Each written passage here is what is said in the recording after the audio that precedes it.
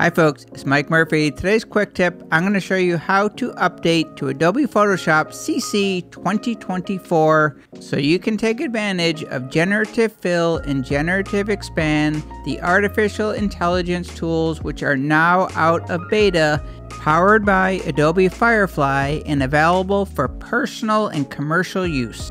To update to Adobe Photoshop CC 2024, first open the Adobe Creative Cloud app on your computer. Click on Apps in the top left corner, then click on Check for Updates in the top right corner.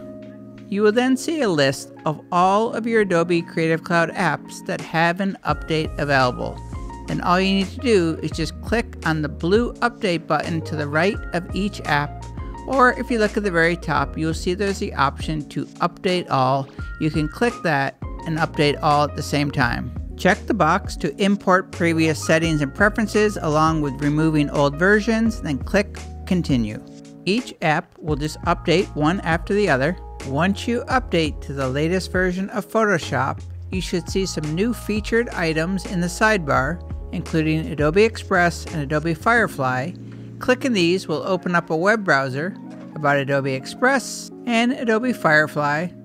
Click on Agree for Adobe Firefly, and Adobe Firefly is now out of beta, which means that any artwork that is generated you can use in personal or commercial projects without any watermarks.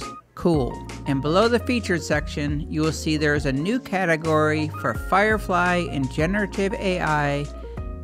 This is going to show you all of the Adobe Creative Cloud apps where you can currently use the Adobe Firefly engine, which right now is just Photoshop and Illustrator, but there are more to come. To open the latest version of Photoshop, you can just click on Open in the Creative Cloud app, and if you are on a Mac and you try to open Photoshop from the dock, but you see a question mark, that just means that the older version is no longer available. Just open Finder, go to your applications, find the new Adobe Photoshop 2024, and drag the icon onto your dock. Go to the older version, right-click, go to Options, and choose Remove from Dock.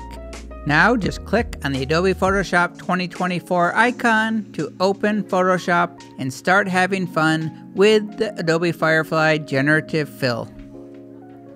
Hi, I'm Anna McNaught. Let me show you how to go from this starting image to this final result in just a few steps.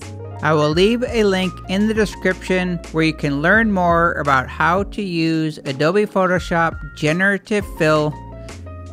But if you can't wait and you just want to get started, the first thing you want to do is select a layer, press Command A to make a selection. You'll see the contextual toolbar down at the bottom, which you can move all around. Then all you have to do is click in the field and just type out a prompt.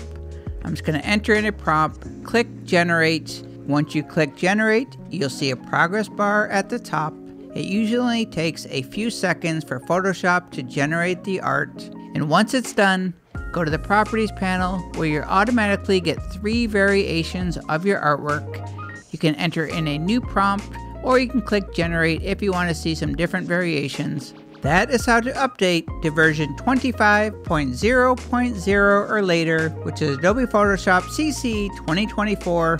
My name is Mike Murphy. Cheers.